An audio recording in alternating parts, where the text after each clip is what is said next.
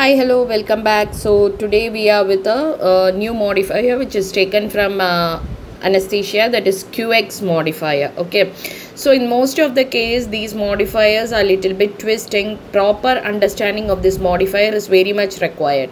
So first of all, we'll see what is the definition for QXModifier. QXModifier is used when a CRNA administers anesthesia service with medical direction by a physician. CRNA means certified registered nurse anesthetist. Okay, so read the definition properly.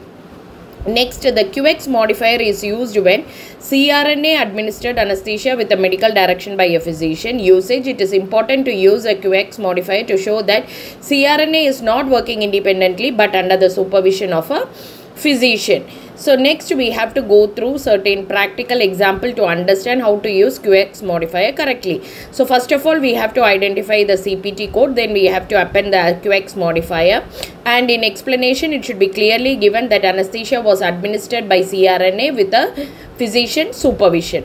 And common mistakes which has to be avoided is QXModifier is forgetting not to give this, and then another is CRNA is working independently without the medical direction, means we should not use QX, and we should always double check before giving the code. Tips for accurate coding: verify the rules, like we have to understand who is giving this anesthesia, and double check of the CPT code is very much required, and keeping updated about the CPT guidelines is also required. An example is given here. A patient is undergoing knee surgery. CRNA administers anesthesia under the direction of a physician. So here we are giving the CPT code 01402 with QXModifier because CRNA is administering anesthesia here.